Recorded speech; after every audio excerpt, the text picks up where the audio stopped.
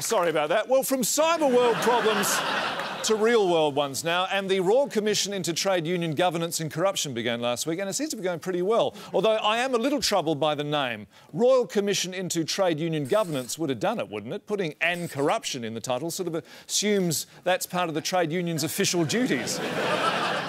Mind you, maybe that's not too far from the truth.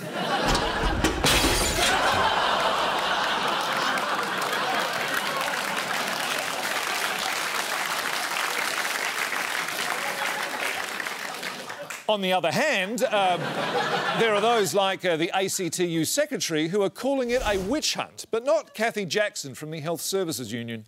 It's not a witch hunt. If anything, it's a vampire hunt. Although I'm not sure she's right, though. At least with a witch hunt, you get a trial. Isn't that right, Professor Ian Orbspider? Yes, that's right, Shaun. Oh, that's... So it's a little earlier than usual. That's a great pity. Well, thank you very much, Professor Ian.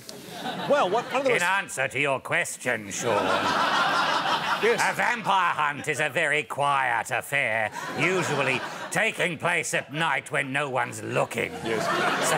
So, for Ms. Jackson's analogy to work, the union movement would have to be asleep and the Royal Commission would have to be sneaking up on it Van Helsing style and then hammer a stake through its heart. The irony, of course, is that using a hammer for that sort of major work would require someone to be there from the CFMEU. Yes, and didn't Mr Abbott say that the Royal Commission would...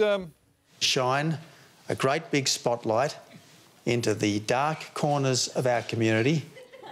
Now, vampires don't like light, do they? They are a little photosensitive, yes, Shaun.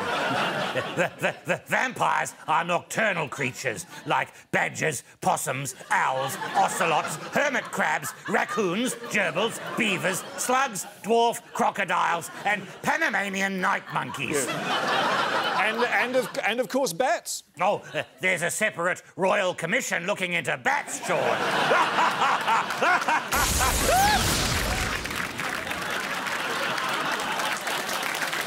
Thank you.